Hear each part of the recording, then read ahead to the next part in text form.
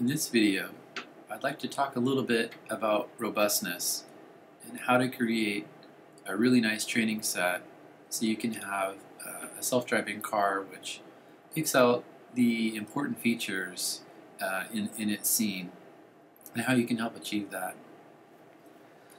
So the simulator is a very unique place because you can have a robot driving your vehicle and you can really give it a uniquely strong steering signal, a training signal that is hard to reproduce when you have a human driver.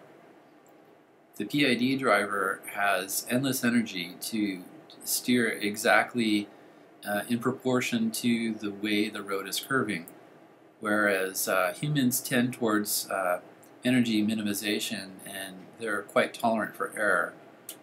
So they'll tend to drive straight and then turn as need be. Some drivers are really good at getting the perfect turn, but I really feel like this controller gives a very unique opportunity to train, I think, quick, faster with less data, but it's still important because variety doesn't come automatically to a simulator. You have to learn how to provide that. So we'll talk a little bit about varying road conditions and lighting, and I'll mention the background, but we've already covered that in a previous video. So for road conditions, you want to understand that if you look over here on the left, you can expand controllers, and there's a path manager. This path manager, if you check this box, show build do show path, and then hit play,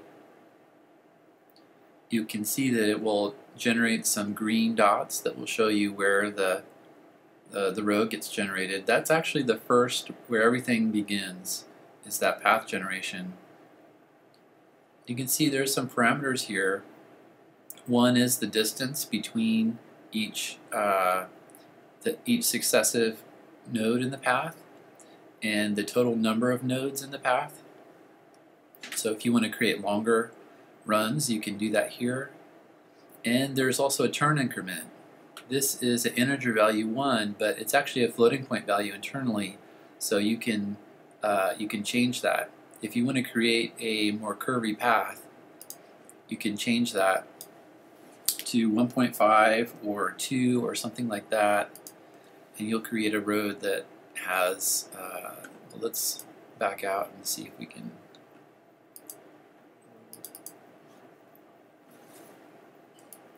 get an idea what kind of curves this is producing.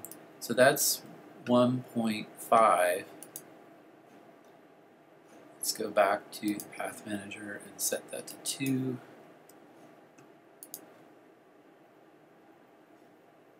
Back out to the scene.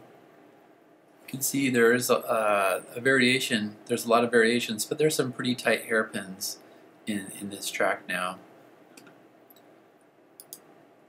So one thing you could do is vary the turn increment. And once you get something you like, you can turn on that same random path and then start playing with the seed until you get a path that you like. So that's the turning, the road, the curvature of the road. But you might also want to vary the road surface here. This road surface gets generated dynamically. This world builder object uses these parameters. This is the width of the road. This is that's the dimension from this side to the other side. The road height offset, it's the offset from the car, so it's just arbitrarily putting it down pretty close to the road, to this plane. And the offset width means that should it generate this center line right down the middle of the path, or should I offset it?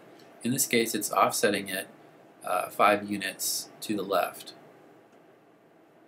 So what we can do is we can vary this and the texture itself is coming from this road prefab object.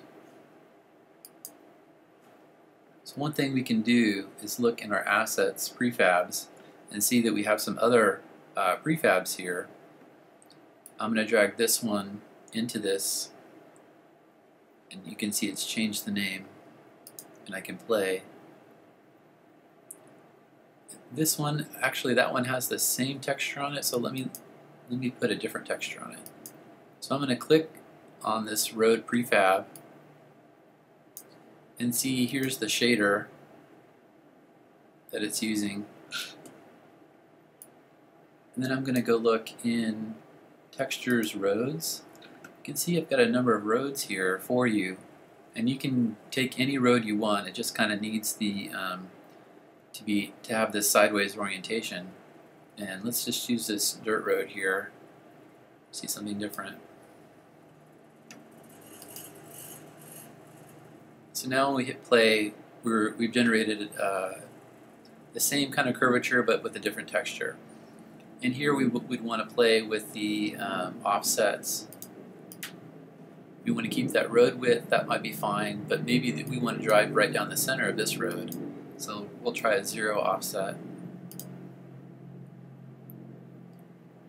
And you can see that now it's generating a path right down the kind of the middle of the texture. If you want to, you could play with that offset until you got it right where you wanted.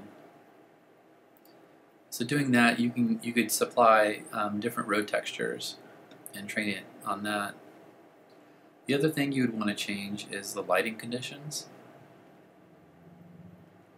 In this world, there's a direct light, and I'll go to the scene and I'll double click on it.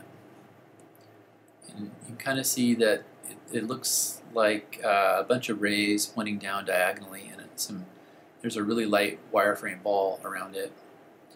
And if you click on that and turn it, you can see that you can change the lighting conditions very easily to create kind of sunlight, dusk, and midday conditions. So another thing that would be good to do is vary this from training run to training run, and especially when you put some trees and some landscape around here, it'll generate shadows across the road, and they'll help your training to essentially ignore that. You want it to just concentrate on the things that are invariant, which are the whatever the important road features that it needs to pay attention to do its job. So the wider variety you give it, the more robust it will be. And I hope that's helpful.